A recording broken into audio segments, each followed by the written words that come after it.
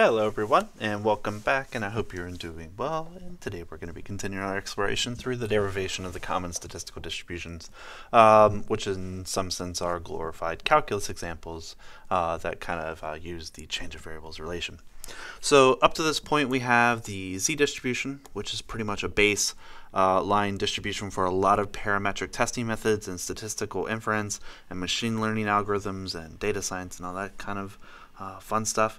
And then we also have the chi-squared distribution, which is very useful for analyzing variances and that type of thing.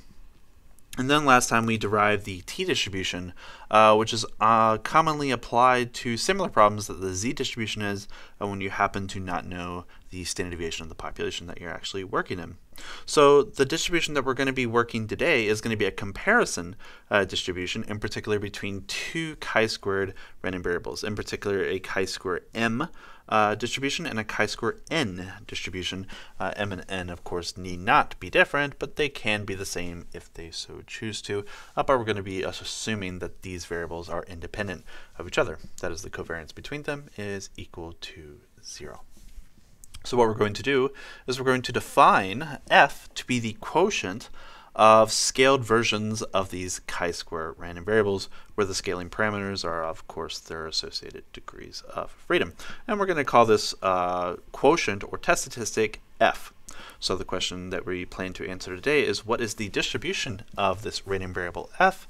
Obviously, by the name of the variable that we're choosing, we're going to be calling this the f distribution. But what exactly is the probability density function for f? And what are some of the main properties that we definitely should know when working with the f distribution? In case you don't know about the f distribution, very, very useful in the realm of equality of means across various groups. And also very useful if you ever plan to use, say, multiple linear regression to predict or model systems. All right, so what are we going to do? So we're going to begin by defining our variables. In particular, we're going to define f to be equal to x divided by m and y divided by m. And our goal for our change variables this time, we're going to be starting off with variables x and y. We're going to be mapping to a new two-dimensional world, f and u, and you can choose u to be equal to y, in this case, the bottom chi-square random variable. And then what we're going to do is we're going to condition off that variable u in order to be left with only the f random variable that we seek to analyze. All right? So once we have our definitions of our variables f and u, then we just need to isolate this particular thing. Keep in mind, currently these functions are of x and y, and we need to move them to functions of f and u. So how are we going to do that? So the first equation is going to give us fy times m. So fy times m, so some fraction manipulation going on, all divided by n, and this is going to be equal to x. And from that, we're going to say that x is equal to m capital F capital U all over little m, and then y will just be equal to u. Right? So here we have x and y on the left-hand side, and then we have little f and little u going to be playing the role of the variables on the right-hand side. So let's, of course, start building our Jacobian for our transformation. So our variables that we're coming from are x and y, and then we're going to f and u. So xf, xu, yf, and yu will be our partial derivatives that we need to evaluate. So the partial derivative of x with respect to f will be equal to mu divided by m. The derivative of x with respect to u will be mf divided by little m. And then y with respect to f, well, y doesn't have any f's in it, so that's going to be equal to 0. And y with respect to u will just be equal to 1. So therefore, the determinant of our Jacobian will be equal to mu all over n. And keep in mind this as a positive number. So therefore, our joint probability density function between f and u, and I'm going to be using little f and little u for my variables, is going to be equal to the probability density function of x and y with respect to little x and little y times this Jacobian number mu over n. So that's the beginning of our change of variables setup. Keep in mind, x and y are both chosen to be chi-squared random variables, so we're pretty much just going to be repeating the probability density function for chi-squared twice, just with different variables, and then we're going to be switching our variables up from x, y into u and f. So this is going to be equal to what? So we're going to have 1 all over 2 to the m over 2 times gamma m over 2. That's our first constant. E to the minus 1/2 x times x to the power of m over 2 minus 1. That's our first. And then our second, 1 over 2 to the n over 2 times gamma n over 2. And then e to the power minus 1/2 y. And then y to the n over 2 minus 1. That's our second. And don't forget your Jacobian at the very end. So from here, we're going to be mapping our variables one at a time. So y is going to be changed to u, and x is going to be changed to m f u over n. Agree?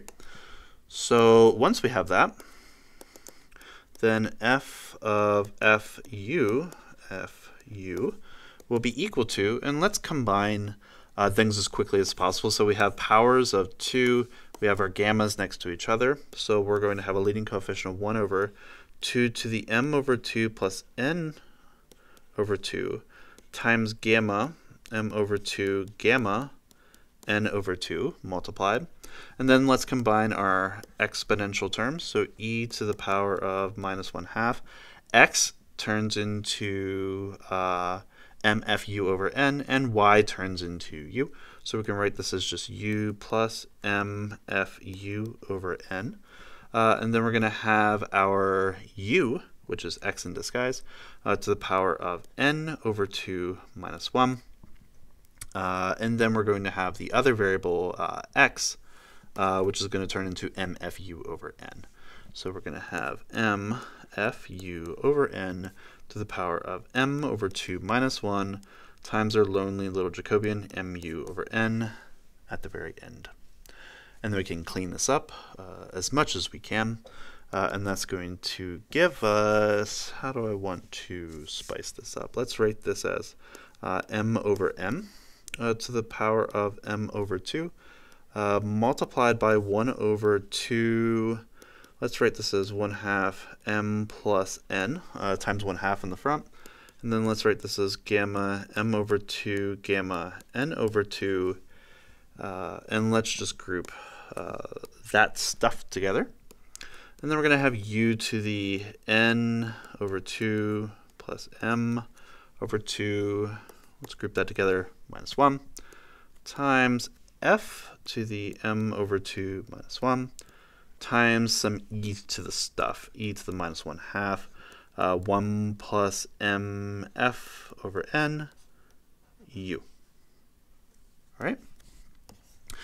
So everything on the left-hand side, that's obviously going to be a constant, so let's just call that k. And then over here, we're going to have a function of f and u that needs to be integrated over the domain of the variable that we plan to condition over of, which in this case is going to be u, which in this case is just a secret version of y, which again is the secret version of a chi-squared random variable. All right. So therefore what? So f of our variable, f, will be equal to that constant k times, and we can factor out that f since we're going to be integrating with respect to u. So we're going to have f to the power of m over 2 minus 1 as our leading coefficient times the integral from 0 to infinity, and then we're going to have u to the m over 2 plus n over 2 minus 1, and then times e to the minus some constant times u. So this constant here, I'm just going to call that alpha. So we're going to just have alpha u du. All right. So here, alpha is equal to 1/2 1 plus mf all over n, and that's a positive number. So what I've done here is I've just transformed this into the form of u to the something minus 1 times e to the minus alpha u du. And this is a very, very important identity that you definitely should know because it just comes up so often. So once we actually use this identity, and I highly suggest you try and prove this on your own, we're going to have kf to the m over 2 minus 1 as a leading coefficient. And then over here we're going to have gamma n over 2 plus n over 2. If alpha was equal to 1, that would be it, but that's going to be scaled, in particular to that number, alpha, to the m over 2 plus n over 2. And that's going to be our probability density function for the F distribution, but obviously we're going to be cleaning this up just a little bit more to make it a little bit more practical in terms of use. So what are we going to do now? So we're going to obviously replace our constant k, and we're going to replace that constant alpha and simplify as much as possible. So once we do that, we're going to have the following. So our probability density function for F will be equal to, so we still have that m over n to the power of m over 2. And now we have a bunch of gamma functions kind of hanging out together, so we'll just write that as gamma m over 2 plus m over 2 all over gamma m over 2 times gamma n over 2, and you should recognize this coefficient as the reciprocal of a beta coefficient. If you don't know what the beta function is, beta AB is just gamma A, gamma B over gamma A plus B. And then we're going to have some more fun and excitement. So let's write our f to the m over 2 minus 1 term on top. And on the bottom, let's bring out our 2's and our fractions. So we're going to have 2 to the m over 2 plus n over 2 as our leading coefficient times some more excitement. So this is our alpha. So 2 to the m over 2 plus n over 2. And then we're going to have 1 plus mf over n to the m over 2 plus n over 2. Right? So that gives us our alpha coefficient and that stuff from the constant k that we defined earlier, and then we can just clean this up just a tad bit. So this is going to be equal to 1 over, so our beta coefficient, beta, m over 2, n over 2, that's a 2-term function, in case you're not familiar with it. And then m over n to the power of m over 2. And then let's break this part very carefully. Obviously know that those things cancel each other out, leaving us with 1 plus mf all over n to the m over 2 plus n over 2 times, and let's break up this m over 2 term, so m over 2 times 1 over f. Right? The reason I do this is because we have a lot of 1/2 exponents, and it's going to be beneficial if we can group them together as quickly as possible. That's going to leave us a 1 over f term in front of this beta coefficient, so just keep that in mind. So that's going to be equal to 1 over f beta m over 2 n over 2 times, and since everything now has a power of 1/2 technically on it, I'm just going to throw all of this under a square root bar. So we're going to have mf to the power of m, n to the power of n, all over mf plus n once you get that common denominator on the bottom of m plus n. Right? And that's pretty clean of a function, so we'll just take that as the definition of a random variable. Right? So if x is associated to what we refer to as an F distribution, which has 2 parameters, obviously, m and n, m for the top, chi-square random variable, degrees of freedom, and n, the degrees of freedom for the bottom, chi-square random variable, then the probability density function for x will be equal to 1 over x to the beta m over 2 n over 2. That's just a number, don't be scared of it, except for that x in the front. And then we're going to have mx to the power of m, n to the power of n multiplied, and then mx plus n to the power of m plus n. And here the domain of x is greater than 0, where x being equal to 0, sometimes defined as the limit, which is actually equal to 0. But this is the probability density function for the F distribution. Quite nice, quite interesting. So in terms of the shape, it has roughly the same shape as a chi-square random variable. It has that skewed right type of shape, and it has several other important properties that I'll mention here, but the proofs of them are virtually just calculus exercises. So if x is a f random variable, then the expected value of this random variable mn actually only depends on the bottom degrees of freedom. It's going to be n divided by n minus 2, and this obviously is going to be defined only for n greater than 2.